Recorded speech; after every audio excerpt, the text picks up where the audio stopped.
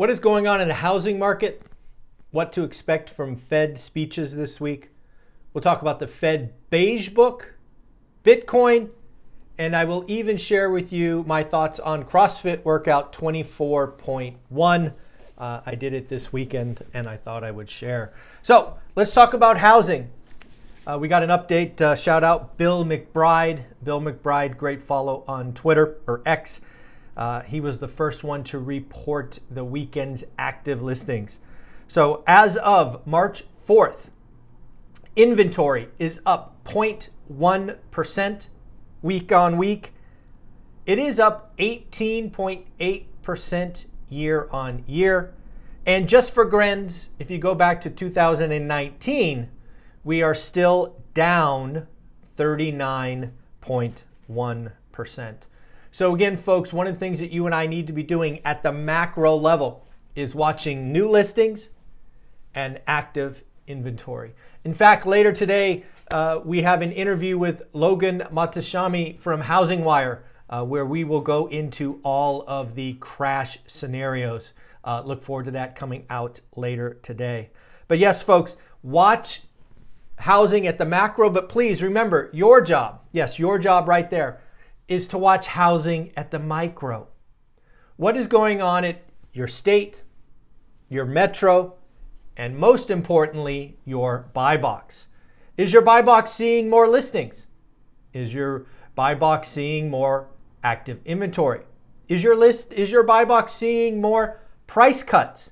Let me know in the comments below. Are you doing the work? We talk all the time about how to get started one rental at a time. And it starts with understanding your buy box. So hey, show off a little bit. Do me a favor, show off this morning. Let me know in the comments below what's going on with new listings, active inventory, and price cuts. Let me know. I look forward to reading your comments below. Let's talk about the Fed Beige Book. The Fed Beige Book usually slides under the radar. However, I think this week, and I think it's Wednesday when it comes out, will be an important read. We are on the cusp of really figuring out, are we in a rolling recession? Which again, as a student and somebody who has an econ degree, a rolling recession was always that theoretical thing that if the Fed got it right, or more importantly, the Fed got lucky, was theoretically possible. There is talk about 1991 being the best example of a rolling recession, but it's kind of squishy. But the Fed Beige Book, what is it? The Fed Beige Book is basically a collection of economic data by regions.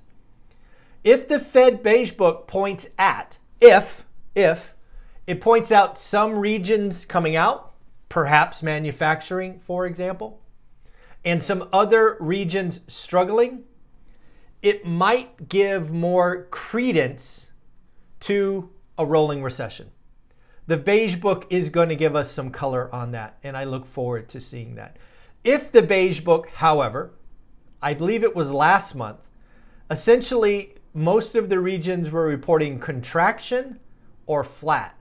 Nobody was really saying we're growing. So again, we are going to be watching the Fed Beige Book on Wednesday. That's what I'll be looking for. Is it your typical recession where everything goes down, or do we have hope for a rolling recession? We talked about yesterday, there are a lot of Fed speeches. I think we are going to be looking for three things, including Jerome Powell in front of Congress, where he will undoubtedly be grilled on lowering rates. What I will be looking for from all of the Fed speeches are one of three things. One, does any of them, even one, talk about the next move being higher? That will be interesting. That will shock the market. The market is pricing in higher for longer and the next move down. So is the Fed starting to talk about potentially going higher? Sticky inflation, strong job market, there you go. Number two, does any of the Fed presidents talk about no rate cut all year? Yes, man, this mic is good. Hi, Sonny. The audience wants to see you. Yes, this little guy wants to come up and say hi to the YouTube world. Hello, family. How are you? All right, there you go. Sit there. So again, anybody talking about a rate increase? Anybody talking about no cuts all year? And then finally, does any of the Fed presidents talk about a summer rate cut? I do not expect any Fed president to put a date on it. They will give ranges like the summer, like end of year. But that is what I will be looking for from the Fed speeches this week. Now, let's talk about jobs. This week is all about jobs.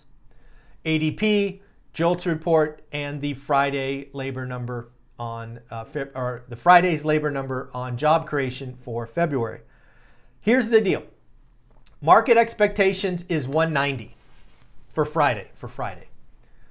Here's the deal. We live in a world where if it comes in as a strong beat, and to put some numbers on a strong beat, I would call anything above 225.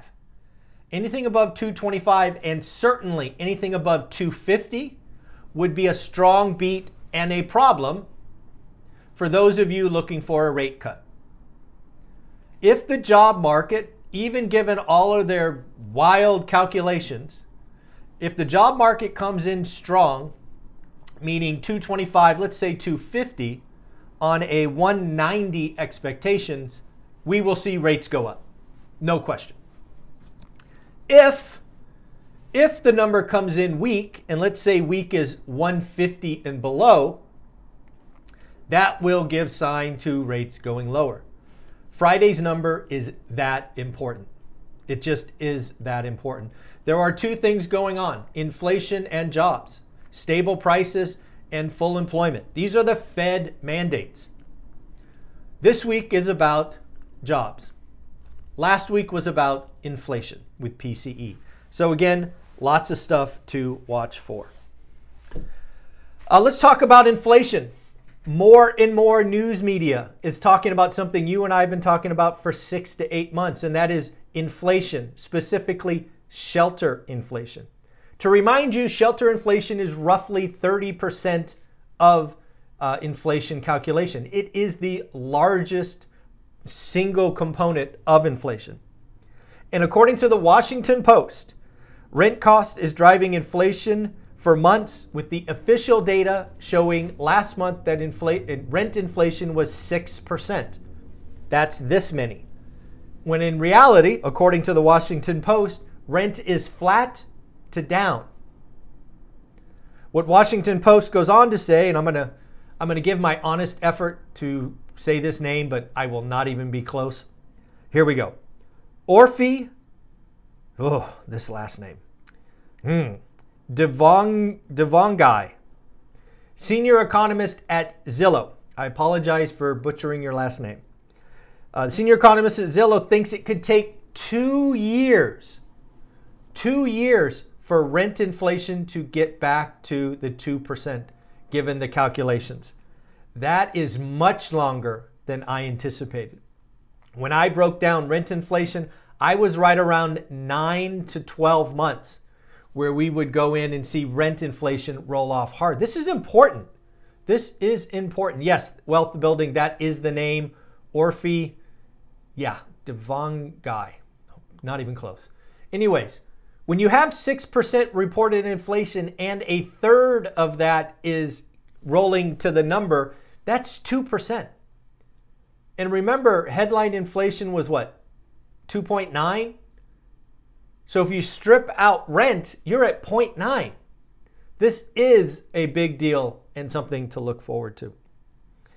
Other things that we need to highlight, I think there was a couple of very important videos that went live. I know a lot of you watch the channel Monday through Friday, taking the weekends off. I want to highlight 2 videos that went live Sunday that you may have missed out. One, a conversation with Fred, a mental health professional. Fred was at the Las Vegas event. We had a conversation and I asked him if he'd come on the channel. Folks, the most valuable real estate is between your ears. Fred was gracious enough to say yes. We talked about moving from doubt to determined. We talked about the importance of doing the work. My hope is that we can talk to Fred at least monthly. He is obviously a very, very busy professional. And most importantly, I valued that conversation so much, and I wanted to see that conversation continue, that I've invited Fred to speak at next year's ORAT celebration in Vegas. So do me a favor, check that out. And then second, I gave away the opening presentation to ORAT 2024. That, of course, was Jason and Jen. Jason and Jen were always going to be the opening act because I think it's important for couples to get on the same page. So I thought there was no reason to hide that presentation. I felt it was so valuable for my community. Lots of you are in relationships, and money can be a stressor. The conversation that Jason and Jen gave at the opening session is that valuable that I gave it away for free. That is just a taste of what is in the event. The event is right now being sold for $199. I want to give you a $50 coupon code if you want to get a $50 off. It is simply ORAT 50K, all one word. ORAAT 50K. You'll save $50. You'll get all the discussions, the 21 podcasts, and it's a great, great value. But again, I gave away Jason and Jen's speech. It is that important. Let's talk about Bitcoin. Bitcoin is racing again. It's at 65,000. It's kind of all over my Twitter feed. What does this mean to me? Nothing. If you're on my channel and you're a true OG, you will know that in 2018, I moved 1% of my net worth into cryptocurrencies, specifically Bitcoin, Ethereum, and then I put 10% in some crazy low ones that didn't pay off. But 90% went to Bitcoin and Ethereum. To me, these are insurance policies. It has always been an insurance policy. No, I am not buying more. No, I am not selling anything. Folks, it is insurance policy. Why is this important? Well, once you had the Bitcoin ETF go, once you had BlackRock accumulate $10 billion, I think it is clear. In my opinion, there are more and more high net worth individuals that are moving a percent or two to cryptocurrencies. Why a percent or two? One, it doesn't hurt us if it goes to zero. It doesn't hurt us. I will not cry if I lose 1% of my net worth. I think more and more of the folks are doing that, and they look at all of these ETFs as a form of legitimacy. So what you have seen in BlackRock in seemingly 8 or 9 weeks, again, remember getting to $10 billion in, let's call it 10 weeks, it took the gold ETF 2 years. So I think it is very clear that more and more of the, I don't know, I'll say wealthy or rich are going, you know what? I'm going to buy an insurance policy, 1%. We'll see. It is nothing more, nothing less to me as an insurance policy. Again, not buying more, not selling.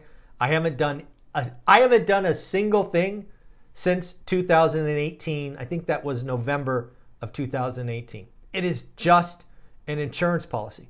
And I am completely okay with that. And then finally, folks, for those of you that like CrossFit, CrossFit Open has opened up, and I took a shot at what was called 24.1. 24.1 is a workout that had dumbbell snatch and burpees. It had a 15-minute time cap, and I regret to tell you that I failed. It is one of the first CrossFit workouts I've done that I got what is called time capped. So for those of you that are doing it, my score was 172. If you want to compare yourself to a 51-year-old man, there you go. My score was 172. I will tell you, if you do that workout, start with your weak arm.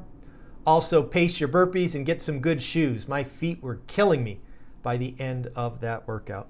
Folks, I want you to have an amazing day. Like, subscribe, comment, become part of the ORAT family. And then lastly, remember, this shirt is only available in March. I'm only going to have this shirt available in March. Thank you for everyone picking it up. We will release a different shirt in April. Have an amazing day. Later. Bye.